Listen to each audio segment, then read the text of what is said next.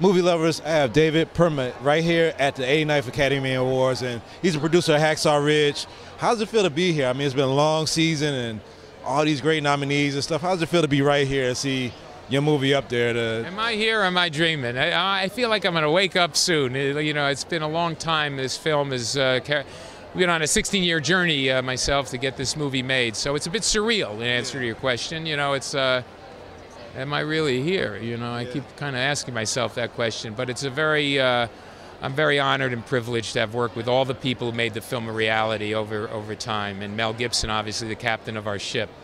For him to be back in the saddle and back in the director's chair, which he'll be for a long time, hopefully, and give us great movies in the future, as well as Hacksaw Ridge now.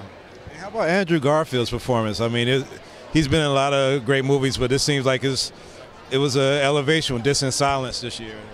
Well, you know, Andrew, I saw him on Broadway. I saw him in Arthur Miller's play, Death of a Salesman, with Seymour Hoffman and Mike Nichols, and I've seen all his film work.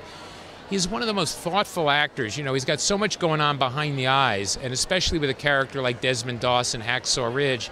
You know, I think we all felt a great level of responsibility in getting the story right, because this is based, as you know, on a true story of a man who passed away 10 years ago, Desmond Doss. It honors his legacy, having saved over 75 men in the most brutal battle in the war without ever firing a weapon, which is miraculous and heroic in unfathomable terms. But we felt, Andrew, as well as everyone else, felt a responsibility. So he went back to his birthplace. He went back to Chattanooga, Tennessee, where the church where he prayed. He literally morphed into Desmond Doss's character. I met Andrew when we started filming.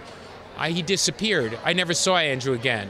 He became Desmond Doss. And Andrew only surfaced after we had our last shot in the movie, and then I saw Andrew again. But the entire film, he really became Desmond Doss. Every pore on him, every hair on his head, he literally morphed into a character. He's such a dedicated and committed actor.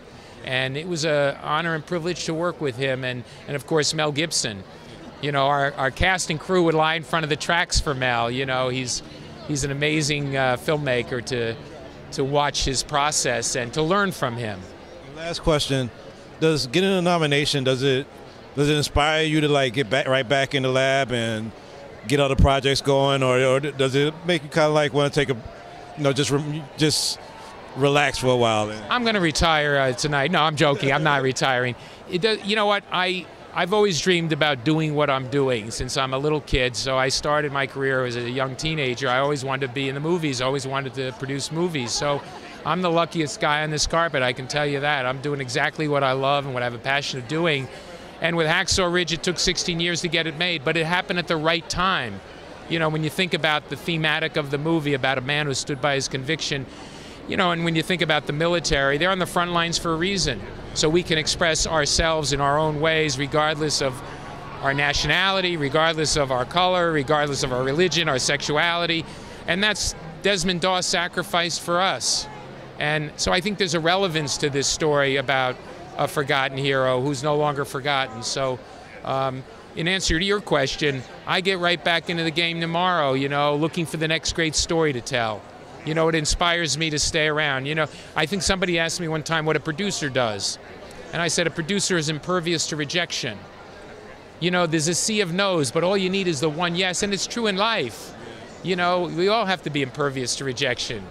But especially in the movie business, you know, it's always pushing boulders up mountains like Hacksaw Ridge. But it happened at the right time. It wasn't meant to be 10 years ago, 5 years ago, during the course of development. It was meant to be today, right now. There's no accident. Congrats.